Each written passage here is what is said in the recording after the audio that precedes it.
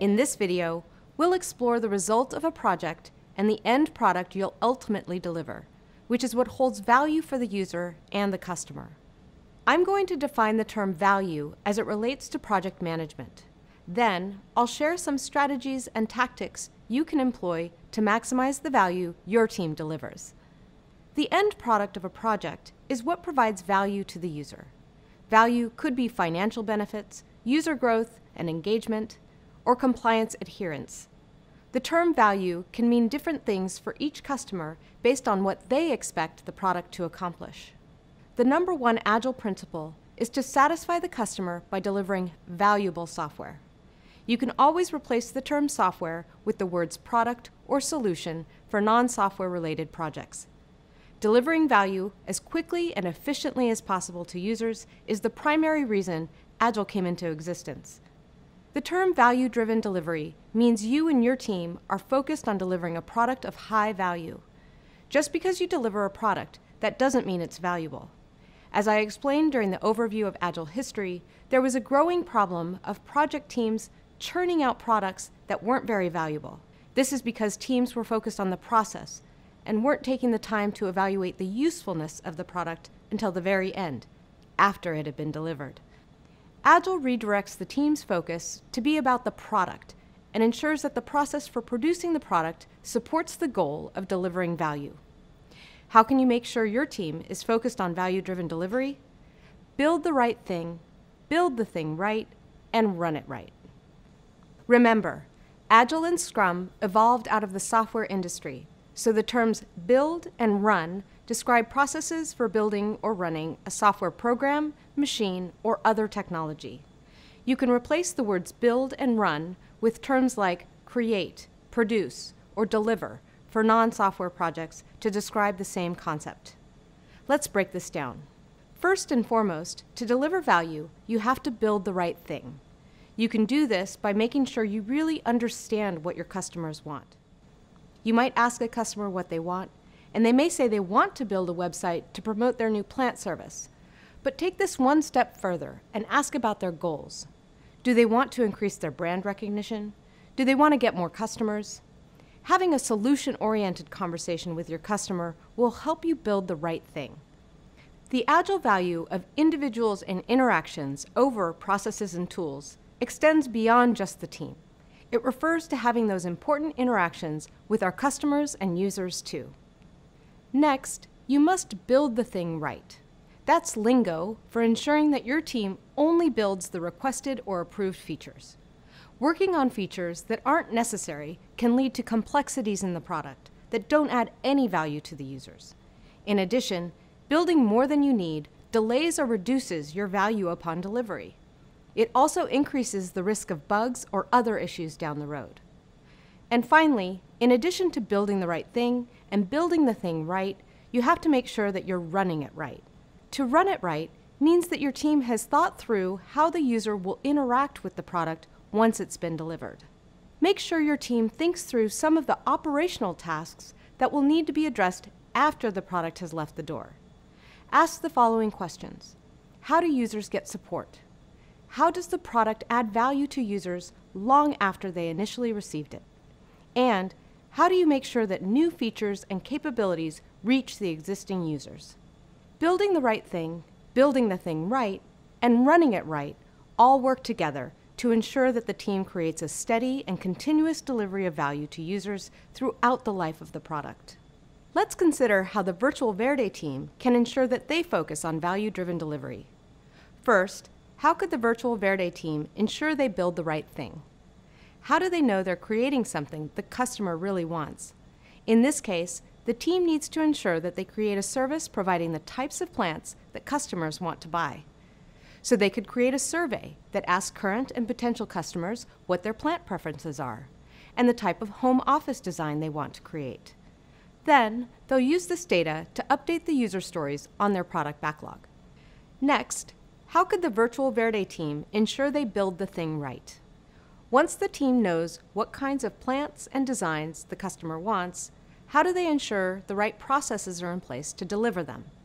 Well, the team can secure a trusted plant vendor that carries the desired plant types and work with designers to make pots, vases, and other plant accessories in the different design styles that customers like. The team can also communicate with marketing to make sure the types of plants and designs that customers want are prominently featured on the website and in the catalog. And finally, how can the Virtual Verde team make sure to run it right? How do they ensure customer satisfaction once a customer has signed up for the service? How does the Virtual Verde team retain their customers long after their plants have been delivered?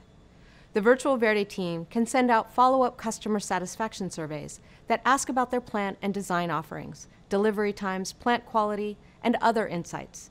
The team can then use this data to continually evaluate their vendors, plant and design offerings, and marketing strategy.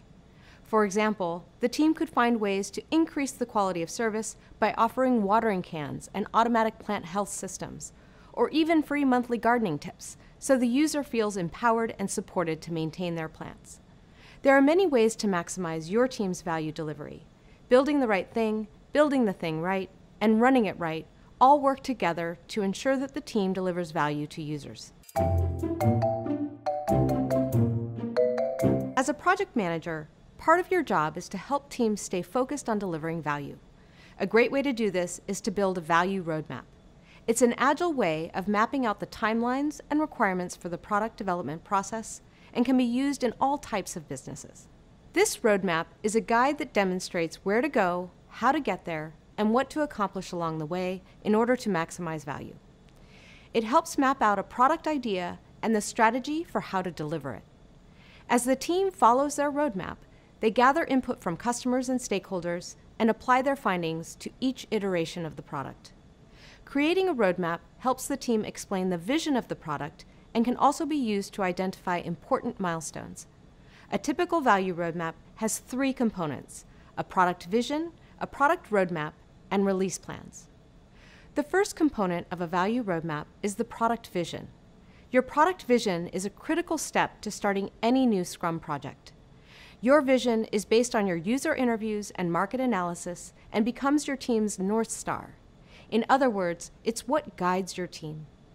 The product vision defines what the product is, how it supports the customer's business strategy, and who will use it. Next, there's the product roadmap, which the product owner is responsible for creating and maintaining. It provides a high-level view of the expected product, its requirements, and an estimated schedule for reaching milestones. It's key to making sure your team is building the right thing. The third component of a value roadmap is a series of release plans. The product owner and project manager work together to develop these plans. Product releases occur when the team has developed a basic working version of a given feature or requirement. A release plan includes the approximate date when the team is expected to release and deliver certain features to the customer or user. An Agile team may have several releases over the course of a project until their project is considered done. For this reason, only the first release date should be considered to be set in stone. The rest of the release plan is based on early estimates and is subject to change as the project proceeds. A release plan contains a release goal, which is an overall business goal for the features you plan to include in the release. The list of backlog items, such as epics, user stories, or features that you require for that release goal, an estimated release date, and any other relevant dates that impact a release, like a convention or major holiday. It's important to add all of your release plans to your value roadmap to help you stay focused on the path to your overall value goal. In summary, the value roadmap contains 3 key components: the product vision, product roadmap, and release plan. These 3 work together to help an Agile team reach its goals through multiple iterations. A value roadmap only works if the team is collaborative and all stakeholders work together regularly. This will ensure that the project achieves results that align with the Agile values and principles. My first tip is about creating the product roadmap. The product roadmap provides a high-level view of the expected product, its requirements, and an estimated timeline for reaching milestones. Many of those milestones will be product release dates. You'll need to ensure that product release dates are only rough estimates. This is because, as an Agile team, you know that things can and do change. This is especially true since these dates could be anywhere from several months to several years down the road. If the roadmap is too specific, it might set the team up for failure because the dates can't be guaranteed. Speaking of product release dates, this leads me to my next tip, which is about the release plans. There are some important things to know about creating a release plan, which includes approximate target release dates. It's very important that the product owner and project manager or Scrum Master work together to develop each release plan. This is because the release plans need to connect the product roadmap with the team's capacity and velocity. The capacity and velocity is the measure of the team's ability to complete work at a certain pace. A release plan that isn't connected to the team's ability to complete work could be unrealistic and lead to an unsustainable pace for the team. This would violate one of our Agile principles, which states, Agile processes promote sustainable development. The sponsors, developers, and users should be able to maintain a constant pace indefinitely. If there are any hard dates or deadlines on your roadmap, meaning a date that cannot change, factor these into any release plans that might be affected. For example, Virtual Verde might realize that Office Green has an Office Decor convention in October, and they want to launch the first phase of Virtual Verde services at that event. Communicate hard deadlines with your stakeholders so there's a clear understanding of must-have features. This way, if the team discovers it might be at risk for not meeting the deadlines, they can quickly focus on the must-have features. Since Agile is all about embracing and anticipating change, it might seem like having a release plan goes against the Agile value of responding to change over following a plan. But having a release plan does not mean you are resistant to change. An Agile team treats a release plan as a living artifact, so the plan can change based on the environment and new information that's received. Some common factors that may result in a change to the release plan could include a change in team velocity, or how much work the team can do in a given iteration or sprint. This could be from adding or losing team members, or even just efficiency gains from how they work. A second factor is a change to the product's scope, if the product owner approves a change to the product. And a third factor that could affect a release plan is improving the understanding of how much effort is needed to build certain features. The team may discover that a user story or epic is more or less difficult than they originally thought, after doing some research or simply from better understanding the product space. My last tip for creating an effective value roadmap is that the Scrum Master or Project Manager should always review the release plan before starting a sprint planning session. They review the release plan to check whether the team is on track. If the team is off track, the Scrum Master needs to have an open conversation with the product owner and business people to figure out what they can adjust to get back on track. This is where the Scrum value of transparency is key. An effective value roadmap is a powerful tool for building and delivering successful products. The plans you create will help you stay focused on delivering maximum value and the ability to remain flexible and stay agile. As you conduct your project management job search, you're likely to find many of the organizations you apply to as either already being agile, making the switch to becoming agile, or not yet agile but ready to transition. As an entry-level project manager, it's not likely you'll be expected to lead a complete change to Agile in a large organization, but you may be expected to help support the change process. On the other hand, you might get hired by a smaller organization that does want you to lead the change. The techniques I'll share with you in this video will set you up to be prepared for all of these different scenarios. Let's begin. First, let's review some of the key learnings from one of the earlier courses on organizational culture and change management. When an organization shifts the way it conducts business, it usually requires a shift in its culture as well. Understanding organizational culture and the change management process is crucial when introducing new ways of working. Organizational culture is based on shared workplace values and pops up in people's behaviors, activities, the way they communicate, and how they work with each other. A change that's out of sync with the existing culture is much more difficult to complete. In fact, there's research proving that companies that don't consider the cultural aspects of Agile are more likely to fail. Change management is the process of getting folks to adopt a new product, process, or in Agile's case, a new value system. Okay, let's get into how to help introduce or continue the adoption of Agile or Scrum into an organization. Unless the organization has many years of Agile behaviors and experience, you may be facing a change in organizational culture. These changes take time, sometimes years to complete. As a project manager, you might only implement a few changes, and that's okay. You'll still be adding value by demonstrating to your team or organization new and different ways of approaching their business. I'll share with you some words of wisdom I heard from a colleague many years ago. They said, "Change takes patient persistence." It may feel like things are taking too long, but in many cases, small changes add up to a big change in the long run. So what are some ways that you can bring Agile or Scrum to a new team? First, I want you to think about the concept of creating a sense of ownership and urgency. When people feel a sense of ownership and urgency around a project, it increases interest, motivation, and engagement with the project outcome. One way to create a sense of ownership is to find an executive sponsor who also feels a sense of ownership for the change you're creating. Wherever possible, point out connections between the changes you're making and the company's stated mission or values. Having buy-in from someone at the top increases your chances of successfully driving any change in organizational culture.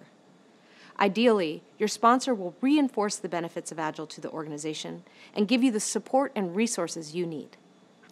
What about creating a sense of urgency?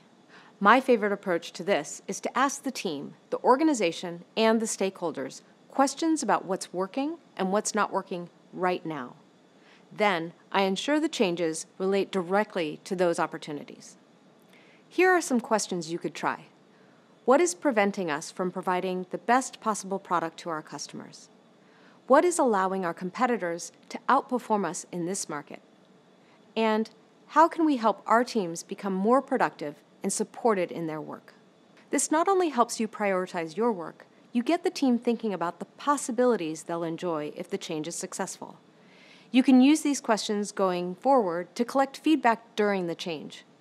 Coming back to these questions and demonstrating the incremental improvements is the true spirit of Agile. Let's come back to our friends at Virtual Verde.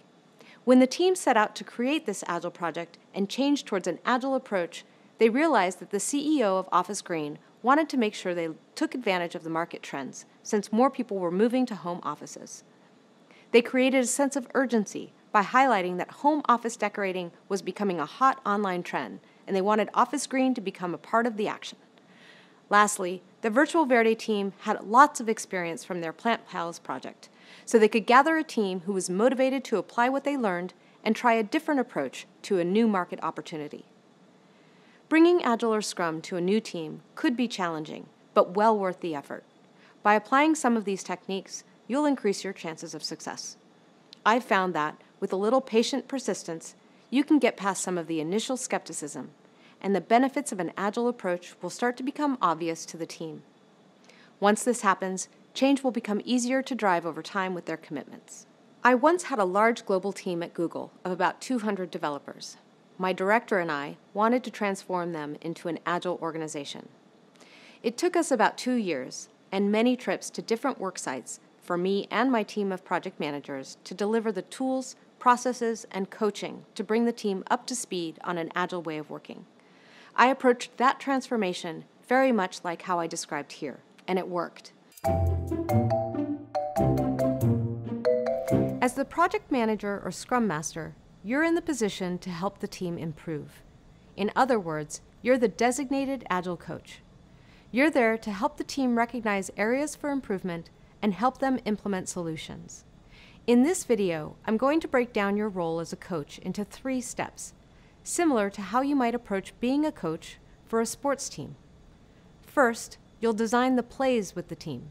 Second, you'll provide feedback to the team. And lastly, you'll celebrate and learn with the team. Let me elaborate on each area a bit more. First, the Scrum Master designs the plays. Although the Scrum Master owns the playbook, it should be created with the whole team. The playbook should include how the whole team runs a sprint review, how the team works day to day, and how the team publishes plans to stakeholders. When updates are needed to the team's plays, it's important that you involve the team in any decisions. Take them through new processes together, think through all the positions on the team, and make sure everyone notices the flow. A personal example of this was when I facilitated a brainstorm meeting with my team to discuss which parts of our process weren't working. We used sticky notes to organize our ideas for improvement and then prioritize the ideas to implement changes. Second is provide feedback. You should always provide feedback to your team and stakeholders as early as possible and on a day-to-day basis. Just like a coach gives directions from the sidelines, the Scrum Master needs to provide guidance all the time. In addition to feedback provided in the moment, the Scrum Master also takes in a big picture view. This is similar to how a coach might watch a video recap of the game to find patterns that need improvement or plays that worked so well they should do it every game. Providing feedback shouldn't only be about fixing broken things, but finding processes and activities that work really well and encourage the team to continue using the things that work. Third, celebrate and learn. Congratulate the team often on a job well done, a happy customer, or a big solution launch. If the team quote-unquote loses, meaning they weren't successful in fulfilling a requirement, acknowledge that loss as critical data that will help the team improve next time. It's important for the team to still feel positive about any disappointment and think of it as a learning opportunity. As Thomas Edison famously said, "I have not failed. I've just found 10,000 ways that won't work." As a Scrum Master or Agile Project Manager, you play an essential role in the team, and you're a big part of why Scrum and Agile work at all. You're responsible for ensuring the team is always improving and becoming the best team it can possibly be. Awesome! Now you know the 3 steps of coaching your team: designing the plays with the team, providing feedback to the team, and celebrating and learning with the team. Next up, we'll learn how to anticipate and respond to real-world risks with Agile and Scrum implementations. Meet you there. As the project manager or Scrum Master, it's your responsibility to help teams improve how they work and coach them on how to effectively adopt Scrum practices. So anticipating and understanding how to work through common challenges before they happen is super important. Remember the 4 themes of Agile principles that we discussed in an earlier video? To refresh your memory, the themes are value delivery, business collaboration, team dynamics and culture, and retrospectives. In this video, we'll focus on challenges you might encounter with an Agile team that are related to the first 3 themes. The first set of challenges are related to value delivery, which is about making sure the team is delivering working solutions frequently. Some signs that your team is experiencing value delivery issues could include things like the team has started missing expected delivery dates and is taking a lot longer than usual to complete tasks. Or you might notice that the team seems burned out, is working long hours, and showing signs of exhaustion. Or maybe the team has too many items in progress at any given time, preventing tasks from actually getting to done. If you start to notice your team is struggling in these areas, there are a few things you can do to help. You can try doing more demos of the solutions with the team to ensure they're delivering on the value roadmap. When the team pauses to take in a big picture view of the working product, they often notice areas where they can improve and speed up the work. You can also use retrospectives to ask the team if anything is slowing them down, like waiting on dependencies or communication challenges. It can also help to do a quick review with the team and make sure that everyone understands what done means. And finally, be sure to focus on only a few user stories per sprint. This ensures the team finishes an item together before moving on. Putting all this into practice can be harder than you might think. My current team is asked to cover a lot of ground in each sprint, so it can be tempting for us to try and tackle too much at once. But doing that usually just makes everything take longer, so it's not actually helpful. It's better to maintain focus and deliver fewer backlog items in one sprint than to deliver a lot of items in more sprints. Okay, another set of challenges you might encounter relate to the business collaboration theme. To recap, business collaboration is about making sure the developers are collaborating with business people on how to build the right product. There are a few common signs that your team might be experiencing business collaboration issues. You might notice that the team is overwhelmed with critical feedback or change requests from business people after they reviewed the working solution. That could lead to people on your team avoiding asking for feedback or complaining about requested changes coming from the product owner or business team. Or you might start to detect an us versus them mentality between the team doing the work and management. I've sometimes noticed this manifest in negative comments from team members, like, "Oh, don't give a demo to the salesperson. It's not ready yet," and they'll just point out what's wrong. If you notice any of these signs, there are a few things you can do to help rebuild trust and collaboration between the developers and the business people. To start with, try addressing critical feedback and change requests by doing more demos. This ensures feedback comes in at a steady pace and that everyone involved has a shared understanding of what done means. Next, consider conducting a solution design sprint, which is an entire sprint spent working solely on the solution design. These are most effective when the working team and the business people actually sit together and collaborate on the solution. Finally, you can help your team focus by ensuring changes to the backlog are introduced only in between sprints. This prevents your team from getting distracted by possible changes, which could stress them out and lead to resentment. For example, I was once on a Scrum team where the engineering director loved to stop by the engineer's desk to ask for a quick dashboard, which is a web page that shows data. Asking the engineer to do this completely disrupted the team's focus and slowed down the team's velocity. We finally decided to ask the director to come straight to the Scrum Master when they needed something so that it could be planned properly and not interrupt the team's current workflow. Okay, let's move on to the third theme, team dynamics and culture. Human beings are complex creatures with lots of different motivations and styles of working, so it's likely that you'll encounter at least a few challenges in this area. Here are a few common signs of team dynamics and culture issues to watch out for. First is low team morale. If people are super grumpy, irritated, or generally in a bad mood, then you might have some underlying team dynamics issues to sort out. Next, watch out for signs that the team is experiencing lots of conflict. If people are arguing a lot and issues aren't getting resolved, the team probably needs some help. Not everyone is going to get their way. If team members feel resentful or are holding on to grudges, it'll negatively impact the team's performance. And finally, and this might surprise you, but low conflict can also be a sign that the team's experiencing issues. We're usually taught to believe that no conflict is a good thing, right? But if a team never has disagreements, it's a sign that they might be worried about starting a conflict because they don't feel like it's a safe environment. Being open and courageous are two of our Scrum values, but it's not always easy to put them into practice. As a project manager, part of your role is helping your team get comfortable being honest with each other and working through conflicts together. If you notice these or any other clear signs of team distress, here are some ideas you can try. You could run a team brainstorm session about how to work better together. Ask the team to identify some areas to improve on.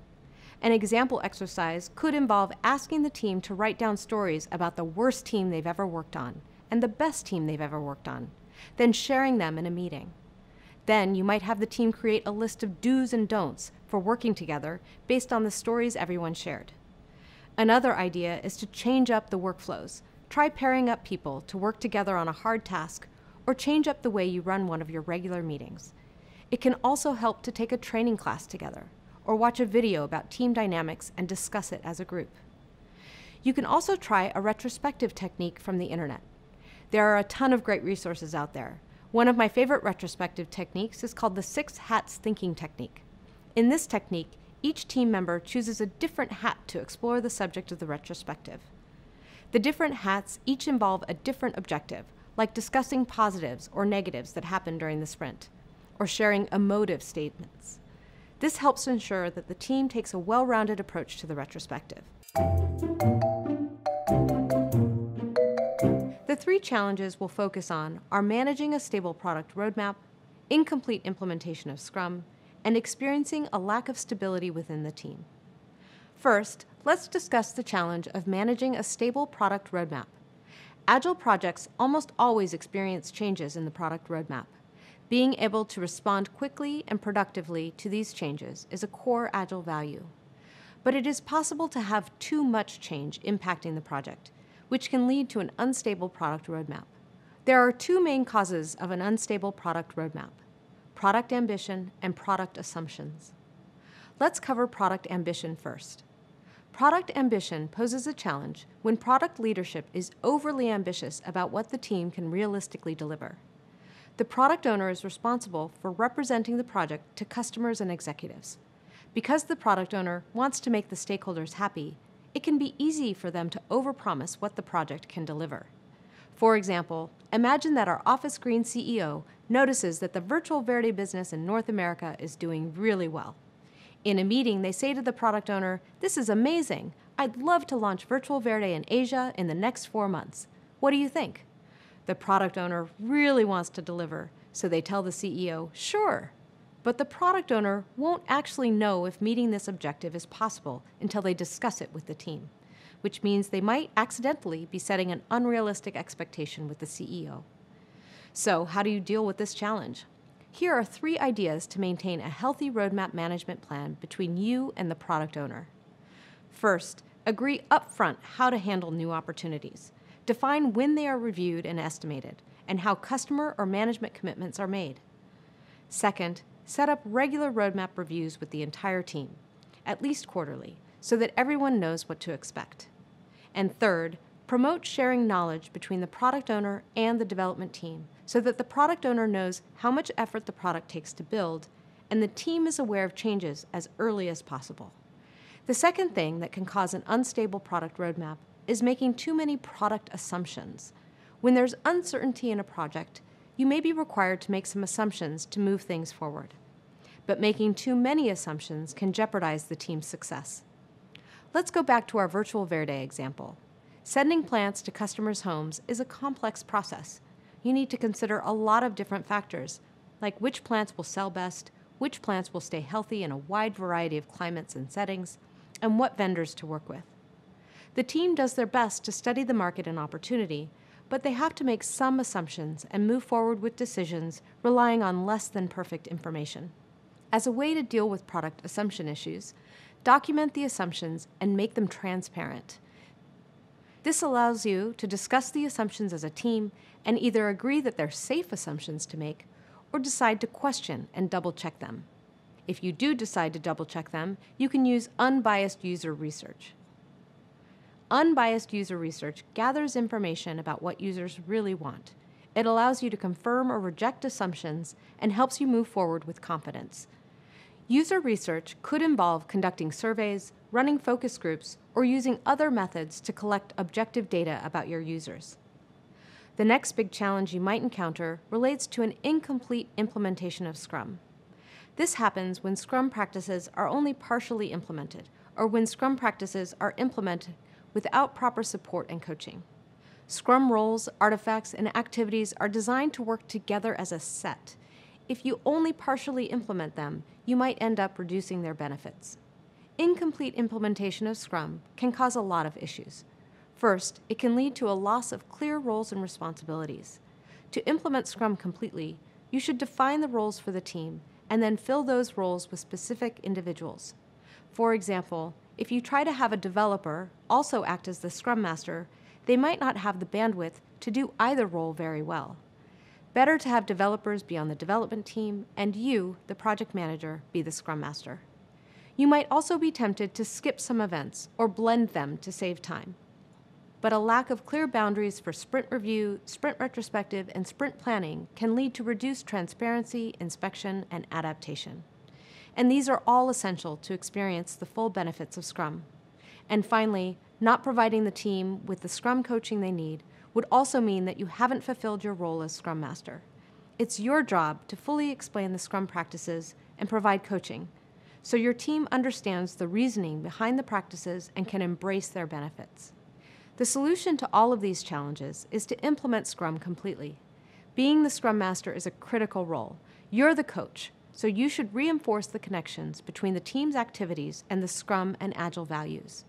For example, if your team complains about daily stand-ups, remind them that the purpose of stand-ups is to gain feedback, unblock work, ask for help, and reinforce the importance of staying focused on the sprint goals.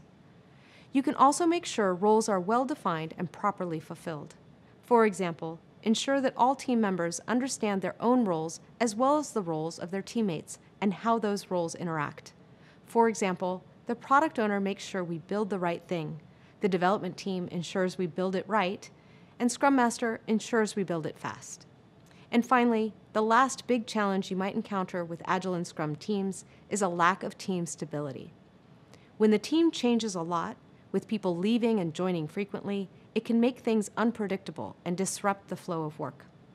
There are a few things you can do to address instability on your team. First, have a quick onboarding process for new team members to help them get to know the rest of the team and understand the project. Second, use a pair programming style, where a new team member teams up with a colleague and starts learning on the job. This also helps if people leave the team, since a partner should be able to pick up where they left off. And third, if team composition changes because members keep leaving, try having shorter sprints. This way, team members can wrap up their last sprint's worth of work before leaving. To recap, the three main challenges we've covered in this video are managing a stable product roadmap, incomplete implementation of Scrum, and a lack of team stability. I've encountered each of these challenges and more in many of my teams. The wonderful thing about Agile is that there's a huge community of Agilists that are happy to help with any challenges you might come across. Even an experienced Agilist like myself asks for help now and then. Coming up, we'll explore how Agile is evolving and keeping up with the times. Now that's an Agile way to be. Since its creation in 2001, Agile popularity has increased incredibly fast. One industry report showed that 85% of organizations have adopted a product-centric model, which is associated with an Agile approach. The State of Agile report describes how 30% of those companies using the product-centric model apply a hybrid of methodologies. This means that being able to blend methods will be a super useful skill to have as you start your project management career. Like we explained in an earlier video, one of the reasons for Agile's growing popularity is that we're in a very VUCA world. Businesses face a lot of volatility, uncertainty, complexity, and ambiguity, and they recognize that Agile and the frameworks that derive from it are a way to overcome those challenges.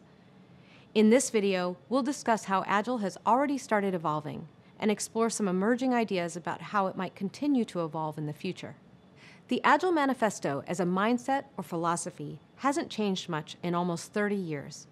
The frameworks it inspired, though, have continued changing and evolving to keep up with changing business environments. One emerging Agile framework is called DevOps, which combines software development and IT operations. Our Google Cloud Platform business defines DevOps as an organizational and cultural movement that aims to increase software delivery velocity, improve service reliability, and build shared ownership among software stakeholders. Like all Agile frameworks, DevOps aims to shorten the product lifecycle and deliver software products continuously and with very high quality. DevOps emerged when software companies were faced with trying to figure out how to ensure their software products would run reliably for billions of people across the world, 24 hours a day, 7 days a week. As someone who spent my first few years at Google studying product breakdowns, I can tell you how difficult this is. If a business has the ability to launch products and features fast and reliably to a global marketplace, that's a significant competitive advantage. DevOps is about growing and managing teams and organizations that can build and evolve large-scale systems at a rapid pace. These systems need to be both secure and reliable so they can better deliver value to customers and organizations. If you decide to pursue a project manager role in the DevOps framework, you'll venture into the future of Agile approaches and large-scale software systems that are literally changing the world. Pretty exciting, right? One of the next frontiers of Agile is called business agility, which involves incorporating Agile principles into the wide sphere of management so that the organization can thrive in high VUCA environments. Organizations that want to become Agile in this sense often find themselves rethinking everything, from financial planning processes, governance and reporting structures, to hiring and HR practices, and much more. They're looking for ways to make Agile values and frameworks work for larger and larger organizations. As an Agile project manager in a larger organization, you might find yourself using frameworks like Scrum of Scrums or Scaled Agile Framework, also known as SAFe. Check out the resources and readings for this video to learn more. It's also important to call out that Agile has reached a lot of industries beyond technology and software. Recently, I was asked to give Agile training to the Google sales team in Latin America. They experienced major changes in their market, and wanted to develop the skills to react quickly to those changes and still deliver results. During the training, we had great discussions about the benefits of Agile. The team especially liked how Agile can help reduce risk at all stages of their sales cycle through early feedback and frequent and thorough discussions with teammates and customers. Even the construction industry has started applying an Agile approach to their projects. An article published by the Project Management Institute describes how construction projects used Agile to deal with delays and budget overruns by translating the Agile Manifesto into construction industry terms, like silos are minimized and close cooperation is encouraged. And finally, Agile methodologies can also be applied to your own personal life.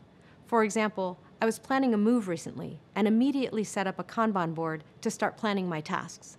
Have any projects in your life that could use a Kanban board? How about a garage cleanup or a family reunion or barbecue? Who's on your Scrum team? From DevOps and business agility to Agile methodologies in the construction industry and beyond, it's clear that Agile's benefits will be useful for a long time to come. The practitioners, project managers, and teams who live and breathe the Agile values are the ones that help Agile evolve and advance, which means that you can play an important role in contributing to the future of Agile too. Coming up, we'll explore how to approach your job search so you can find an opportunity in Agile project management. Meet you there. We just covered the evolution of Agile, and I shared how other organizations are adopting Agile practices. We also discussed the best mindset for delivering value to users as quickly as possible. Agile project management opportunities are everywhere, whether you're looking for a new role in Agile or want to incorporate Agile into your current lifestyle or workplace. I have a few tips to help get you there. Let's start by discussing how to land an Agile project management position. These types of jobs might show up on job boards as Agile Project Manager, Scrum Master, IT Agile Project Manager, or a DevOps Project Manager. After taking this course, you'll be a great fit for any one of these. Look for a role that suits your experience level, complements your industry domain expertise, and offers growth opportunities. Also, look for a role that provides a culture that'd be a good fit for you. And I can't emphasize enough how important it is to find an employer who supports your goals and personal growth. I'm a hiring manager at Google. I've interviewed and hired many project managers here, both Agile and non-Agile. And I'd like to share how I approach interviewing and searching for an excellent Agile project manager for my team. Even if a candidate doesn't have Agile on their resume, one of the first things I ask them is, what's the difference between Agile and waterfall project management? Their answer usually tells me instantly if they know what Agile is about, and it's a great launching off point for more follow-up questions. In the candidate's answer to that question, I look for a few specific things. I want to know whether the candidate knows that Agile is more than just Scrum, sprints, and stand-ups. Do they know it's also about founding values that include customer collaboration, value delivery, self-organizing teams? I'm also interested to know whether they make waterfall out to be the worst solution. Or do they know that all projects benefit from certain types of approaches, including waterfall, like clear requirements, risk management, stakeholder awareness, and more? I also ask, how do you know when to use an Agile approach or frameworks on your project? Their answer helps me know if they understand how Agile or Scrum can help a project manager with specific challenges and what those challenges are. And finally, I ask, if you are facing resistance with your team following a Scrum or Agile practice, how do you convince them to give it a try? Their answer helps me understand how they use communication and influence skills and whether they truly believe that an Agile team can be self-organizing. At Google, our teams sometimes resist being told what to do, especially because this can diminish innovation and creativity. So I always want to hire project managers who work with the team and don't try to force them to do things a particular way. An important part of every interview is when the candidate gets to ask the interviewers questions. These could be questions about the job, about the interviewer's experience in project management, about the culture, and about the job expectations. This is a huge opportunity for you as the candidate. As an Agile project manager, you now know how crucial culture is to the success of an Agile project. This is a great time to ask questions that will help you determine if you'll be happy with this job or not. Some questions you should ask are, how supportive is the management here towards blending project management approaches? What's the first thing I should know about the culture here? And how often will I get to hear about the needs of our users or customers? And what would a typical day look like for me if I were to take on this position? Maybe you're not interviewing for a new role, but you want to bring what you learned in this Agile course back to your team. How would you go about that? As we discussed, bringing Agile or Scrum to a new team is often challenging if their culture doesn't support it. Here are 4 things that helped me bring Agile to my teams. First, start small. You may be excited by everything you've learned here, but your team might like things how they are. So introduce Agile practices in bite-sized pieces. Maybe start by using a Kanban board just to keep track of one work stream, or set up a retrospective after a major milestone. Second, listen to feedback. The most powerful tool a project manager has is the ability to listen to their team and meet them where they are. When you introduce changes, ask the team how it's going, get their ideas on how to make it better, and include them in your approach. This will amplify your small changes into big results for the team. Third, be strategic. Target your improvements to challenges your team has today. Introduce new ways of working that address head-on the biggest issues your team's experiencing. For example, maybe your team has trouble estimating effort predictably and always ends up in crunch mode. Maybe relative estimation techniques would help with that. Or maybe you have too many people chiming in on what the product should be. Introducing a single person who acts as the product owner to help ensure consistency in prioritizing features. Lastly, find allies. You may have setbacks or need to lean on supporters to bring these ideas back to your team. Find Agile allies in your organization or network. These allies will give you advice when things get rough and help you stick to Agile values and principles. We built up a network of about 60 volunteer Agile coaches here at Google, and we're always leaning on each other for ideas and solutions.